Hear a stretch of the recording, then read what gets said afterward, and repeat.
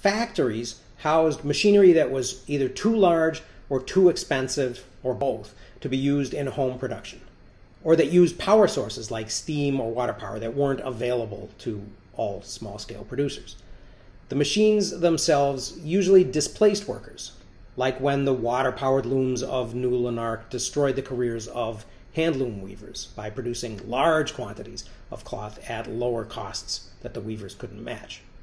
However, the new industries also created new jobs, and often, although it took fewer people to weave a given amount of cloth using this new technology, the new industries were usually producing products for much larger, sometimes even global markets.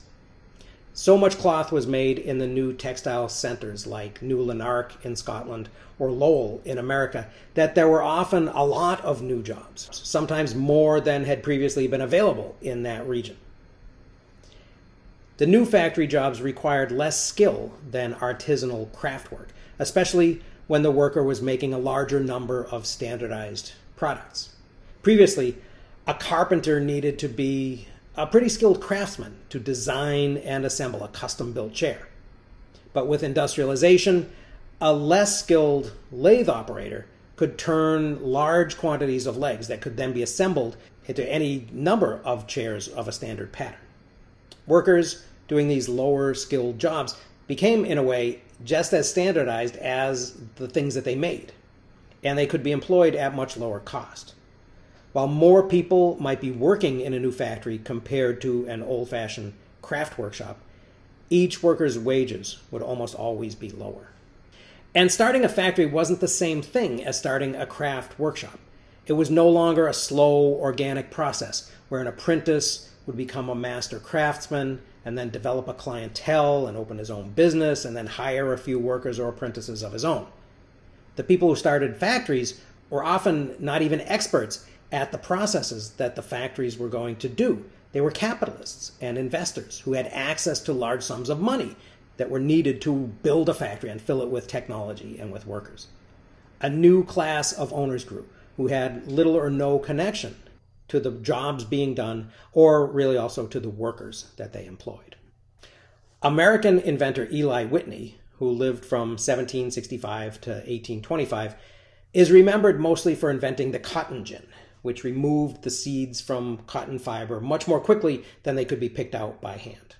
The cotton gin helped to propel the American South into world leadership in raw cotton. By the 1850s, American plantations supplied 80 to 90% of the world's cotton market. But Whitney's most important contribution to industrialization was his technique for using machine tools to produce interchangeable parts for firearms.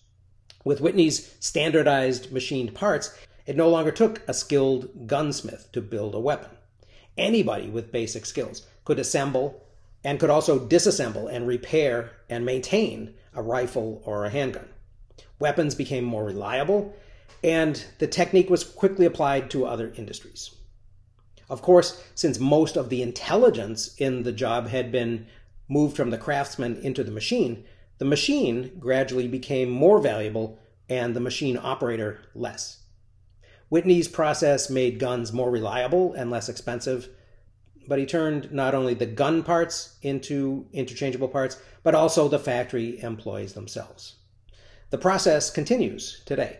In the Tesla car factory, for example, robots running sophisticated software do a lot of the skilled tasks like welding, while a smaller number of human workers spend most of their time moving assemblies from place to place or programming the robots. So a question for discussion. How does technology affect workers and their jobs?